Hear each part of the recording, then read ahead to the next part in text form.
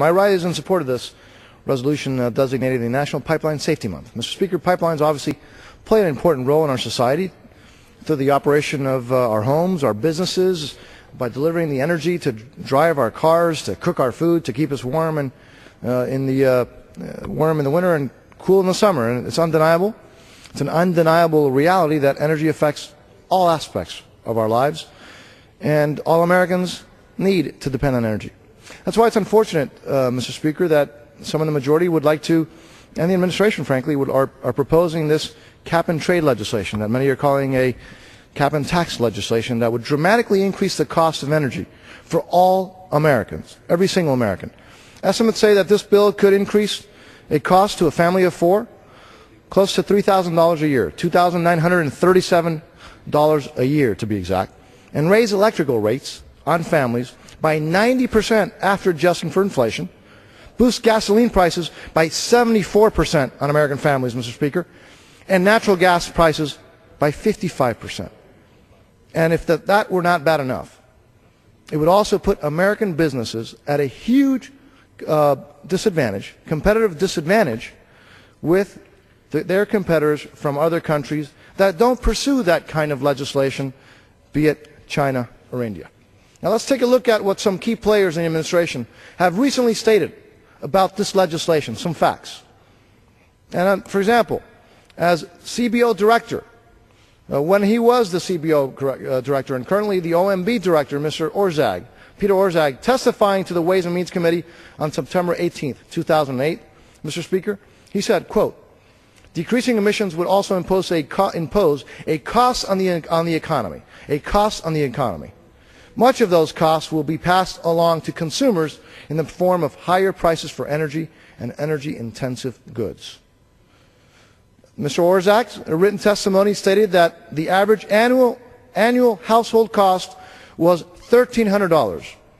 That's for a 15% cut in CO2 emissions, which, by the way, happens to be 80% less than the cut sought by this administration. Another fact, on March 17th, 2009, Energy Secretary Stephen Chu, testifying before the Science Committee, said, quote, "The cap-and-trade bill will likely increase the cost of electricity." End of quote. Another fact I'd like to bring up today, Energy Secretary Stephen Chu said that advocating adjusting trade duties as a weapon to protect manufacturing, U.S. manufacturing, because otherwise, again, U.S. manufacturing would be put at a huge disadvantage. He said establishing a carbon tariff would help, quote, "level the playing field if other countries haven't imposed mandatory reductions in carbon emissions." Again, referring to the fact that it will put our industry at a huge, huge disadvantage. And again, Mr. Chu said, quote, if other countries don't impose a cost on carbon, then we will be at a disadvantage. And he went on to say, and we would look at considering duties to offset that cost. But the legislation doesn't have those in the bill. Again, what we're looking at then is for the United States to impose a self-inflicted wound to put our industry and our country at a huge disadvantage, increasing costs of energy to all consumers in this great country of ours at a time in particular when everybody is hurting.